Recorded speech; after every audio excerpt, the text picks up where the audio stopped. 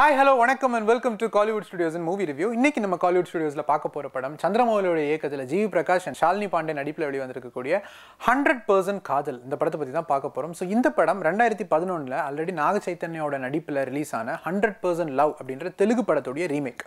So இந்த படத்தோட plot என்ன அப்படின்னு பார்த்தீங்கன்னா பயங்கரமான ஒரு படிப்பிஸ்ட், எப்போ பார்த்தாலும் படிப்புனே இருக்கக்கூடிய ஜிவி பிரகாஷ் தான் பெஸ்ட் அப்படின்னு நினச்சிட்டு இருக்காரு. அதே சமயம் ஷாலினி பாண்டே தன்னுடைய அத்தை பொண்ணா முறை பொண்ணா வந்து தன்னுடைய வீட்டுக்கு வர்றாங்க. ஸோ வீட்டுக்கு வந்து கொஞ்ச நாள் அவங்க தங்கி இருக்கும் பொழுது இவங்க ரெண்டு பேர்த்துக்குள்ள ஒரு பயங்கரமான ஈகோ கிளாஷ், யார் பெஸ்ட் அப்படின்ற ஒரு ஈகோ கிளாஷ் இருக்குது.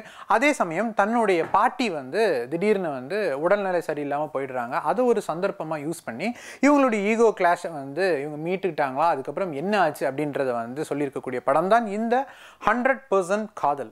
ஒரு பாஷான ஃபேமிலி, அவங்களுடைய லைஃப் ஸ்டைல், ஒரு காலேஜ் லவ்வர்ஸ், அவங்களுக்குள்ள ஈகோ கிளாஷ், இது எல்லாத்தையுமே வந்து கண்ணுக்கு குளிர்ச்சியாக ரொம்ப அழகாக காட்டியிருந்தாலுமே இந்த படத்தில் ஒரு பிரச்சனை என்ன அப்படின்னு பார்த்தீங்கன்னா, படத்தில் ஒரு சீன் வரும், அடுத்த ஒரு சீன் ஒன்று வரும். இந்த ரெண்டு சீனுக்குமே வந்து சம்மந்தமே இல்லை, ஒரு கண்டினியூட்டி இல்லை. அதுவே வந்து இந்த படத்துக்கு ஒரு பெரிய லேகுக்கும் காரணமாக இருந்துச்சு.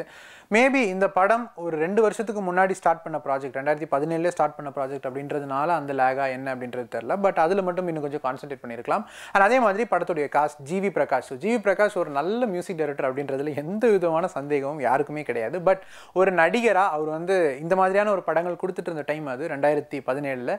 ஸோ அவர் வந்து ஆல்மோஸ்ட் அறிமுகமான அந்த ஒரு டைமில் உள்ள ஒரு படம் அப்படின்றதுனால வந்து அவருடைய ஆக்டிங்கும் வந்து இந்த படத்தில் கொடுக்கப்பட்ட ரோலை பண்ணியிருக்காரு. ஒரு படிப்பிஸ்டாக அவர் வந்து அவரால் எவ்வளோ முடியுமோ அதை வந்து இந்த படத்தில் பண்ணியிருக்காரு. அதே மாதிரி ஷாலினி பாண்டே தமிழ் சினிமாவுக்கு வந்து ஒரு புது வரவு, அர்ஜுன் ரெட்டி முடிச்சுட்டு வந்து ஃப்ரெஷ்ஷாக இந்த படத்தில் வந்து பண்ணியிருக்காங்க. ஸோ தமிழ் சினிமாவில் வந்து ஒரு அக்செப்ட் பண்ணுற ஒரு முகமாக அண்ட் ஒரு உருகி தன்னுடைய மாமாவை வந்து லவ் பண்ணுற ஒரு அத்தை பொண்ணாக வந்து இந்த படத்தில் நடிச்சிருக்காங்க. அது மட்டும் இல்லாமல் இந்த படத்தில் சீனியர் காஸ்ட் நிறைய பேர் இருக்காங்க. நாசர் சார் நடிச்சிருக்காரு, ஜெயசித்ரா மேடம் நடிச்சிருக்காங்க. அது மட்டும் இல்லாமல் தலைவாசல் விஜய், ரேகா, இவங்க எல்லாருமே நடிச்சிருக்காரு. இந்த படத்துக்கு வந்து ஒரு கூடுதல் பலத்தை சேர்க்குது. அதே மாதிரி தம்பி ராமையா படத்தோட செகண்ட் ஹாஃப்ல வர்றாரு. அவர் வர்ற இடங்கள் எல்லாத்துலேயுமே வந்து கொஞ்சம் சிரிக்க வைக்கிறாரு. ஸோ அது கொஞ்சம் ஆறுதலான விஷயம் இந்த படத்தில்.